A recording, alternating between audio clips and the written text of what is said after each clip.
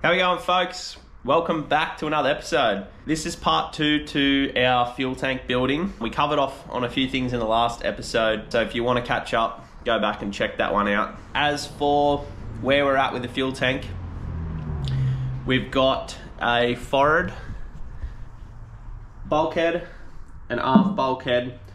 I've actually glassed in 3 layers of fiberglass and tabbing around the corners and edges, so the inside of the tank is completely glassed in. We've got a false floor in the bottom so we can drain water from in front of the fuel tank back into the bilge well. And you'll notice here I've got our stainless work. So I've got a pickup line which is going to come through that bulkhead to pick up fuel for the engine. I've got a rear breather which will come through the bulkhead here into this first compartment, and I've got a long front breather that will run the entire length through all the baffles to that front compartment. It's very important to have 2 breathers to prevent any airlocks, but also when you're fueling up, it just gives the boat, the tank, that ability to breathe and fuel to fill and stop that fuel bubbling up, making that bowser click off, which is rather annoying and slow. So today, what I'm gonna do is prep our baffles to go in the tank. So we've made the baffles in the last episode. Well, we've actually made our material for the baffles in the last episode. So that's consists of 7 or 8 layers of fiberglass down onto melamine board. And what we're gonna do is make some profiles today for our 6 baffles, and then we'll glass tops on them, so there'll be a 90-degree top which will finish level with the top of the tank for the tank lid to sit down on. Now the tank lid also is going to be fiberglass, and then the floor will sit on top of that, so plenty of support around the tank, if that makes sense. As for the inside of the tank and the finish, it'll just be vinyl ester resin, and I'll put one final coat of wax resin over everything before we seal it up, which is going to cure all the fiberglass correctly. And that's basically it, guys. There's reputable manufacturers out there, boat manufacturers, that do fuel tanks like this, and I just think it's a great way to utilize the space between the stringers and the hull, so you don't have any wasted space with an aluminium tank or anything like that, or a stainless tank. And in my mind, it's kind of not bulletproof, but it's, if you do it right, you're not going to have any troubles with this kind of tank. So look, personal preference, whatever you prefer. If you'd rather an aluminium or a stainless fuel tank, that's totally up to you, but this is my preference in this boat, and it's a lot cheaper because I can do it myself. I can't actually weld stainless or aluminium. All right, let's get stuck into it. Alrighty guys, so to knock these templates up, or profiles, I have used some cheap MDF cut into strips, and I just cut them to size, so measuring down, measuring across, and then you just form the shape that you want out of it and glue it together with the hot glue gun. So now that profile there, we'll be ready to chuck on the fiberglass board out in the other room, and we'll cut out our shape, and then we can fine tune it from there. So relatively simple, guys.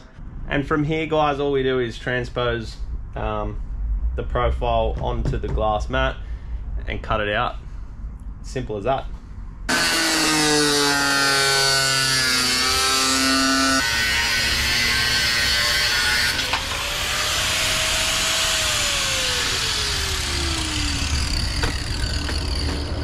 The baffles cut. Now we're going to make the 90-degree cap that'll run the top there, and we'll glass that onto these sheets, and then we'll glass the lot into the tank, and then that'll give something for the lid to sit on and a bit of structural support for the floor as well through these. Trimmed them, shaped them, we've roughed them up, and now I've put holes in for the fuel to flow between the compartments. Now you'll notice I did a couple down the bottom there as well, so the fuel can drain completely out of each void. Plan now is to glass these baffles to the 90-degree gusset or top cap, whatever you want to call it. And the way I'm going to do that is by hot gluing a 90-degree block in situ, like so. And then we'll glass our edges this side in.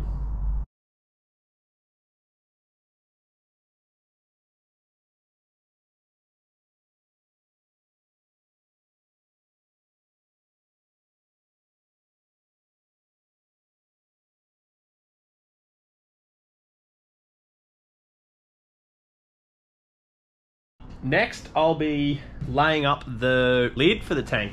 So this time, I'm going to use 5 layers of glass. So we'll do 3 layers of 450 chop and 2 layers of 450 double bias. And I think that's going to be strong enough because it's got all that support underneath.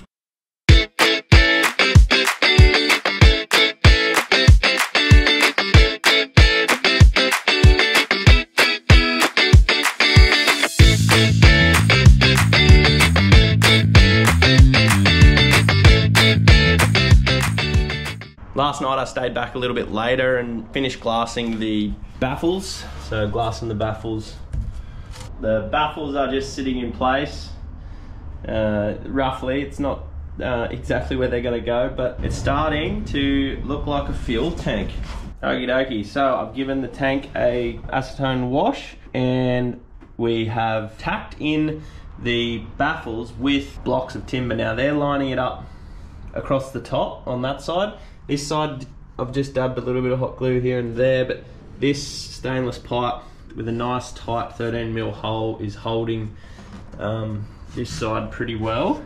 And then you can see to get the 90 degrees, I've cut blocks at 90 and hot glued them in, which is going to give us a perfect 90 degrees from there. And it's all ready to start coving in, throwing a little bit of tabbing in there.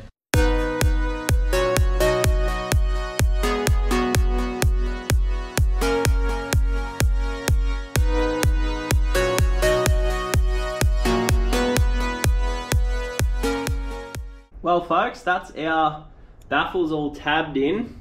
Now I'm still gonna probably throw a fair bit of glass, as mentioned before, in amongst them. But moving forward, I'm gonna look at the plate we're using to go through this aft bulkhead. Now, what I've got, and I've already manufactured, is a stainless steel plate with 1 large hole for the filler pipe, 3 smaller holes for the breathers and pickup line. Now the 6 other small holes are just screw holes for it to screw to this bulkhead like so, and that's where all our lines will come in to pick up everything we need from there. We are in. Look at this. So there you have it. We've got our rear breather, our front breather, and our fuel pickup line there, and then we got the 50mm filler pipe. I just need someone to come and TIG weld all this for me, and it's gonna have to be welded in place. That's the tricky thing, but I'm sure I can find someone skilled enough to do that. This is the inside of our pipe work. Now I'm just glassing that with just chop strand mat. I did a fair few layers there. This is the waxed coat of vinyl ester resin inside the tank. This is going to help the glass cure fully and allow the tank to hold fuel. Now I'm just sanding up the lid to the tank, just scuffing up that surface from the inside of the mould, or the melamine surface, just to give the glass something to bite to when we glue it down. Okay guys, I've got the lid down, and you can see I've just checked in around where I've left the thermalite a little bit high on each of the gussets, and then I've also checked in the corners where the stringer rolls down on each side. I've got batteries, some drums of foam ready for weight, and I'm just about to prep the surface with acetone for gluing down. You can see I've glassed in that side of our pipework, That's come off a tree. It's all ready to be welded on this side. So quick acetone wipe, mix up some glue, put the weight down, and then tomorrow we'll come back once it's all set and we'll grind, fine tune, grind our edges, give it a little bit of rounding on the edges, and then we'll glass it down each side to the stringers and these bulkheads. If you've got any questions, if I've missed anything in the video, I know I don't capture everything, but if you've got any questions, dump them in the comments below or send us a message on Instagram. So head over to that page, check us out where we do post some other content and that on there as well. But yeah, flick us a message, any questions, suggestions even of how we could do things better. We're more than happy to take that on board, guys. Yeah, we'll go from there. So, all right, I'm really looking forward to getting this glued down, so I'm gonna get stuck into it. I'll whack this on a time lapse for you guys, and away we go.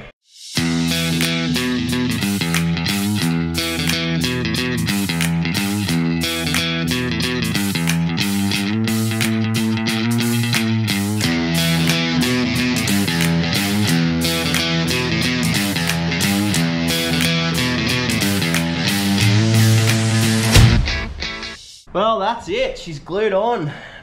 I'll come back tomorrow, grind those edges down, and then we'll glass it down either side just to give it that perfect seal around the edges. And yeah, then it's pretty much, that's it. It's done. We just got to weld on some fuel fittings on the end, some fuel bulbs, and weld up around that plate. And there you go. That's a fuel tank for a 6-meter boat.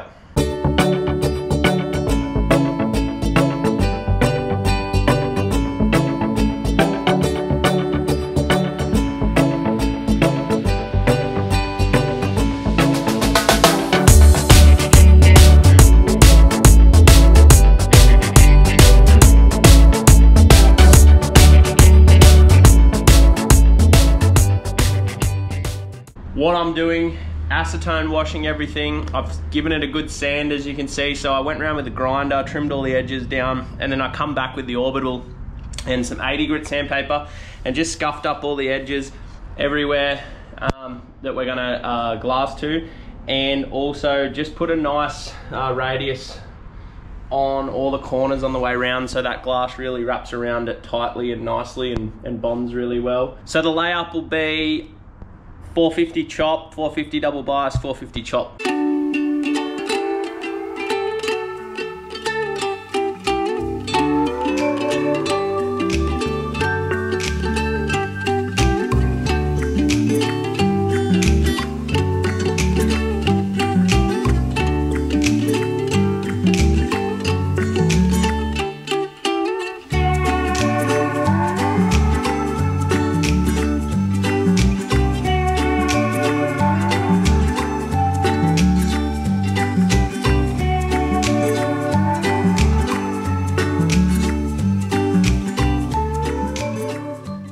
Well guys, there you have it.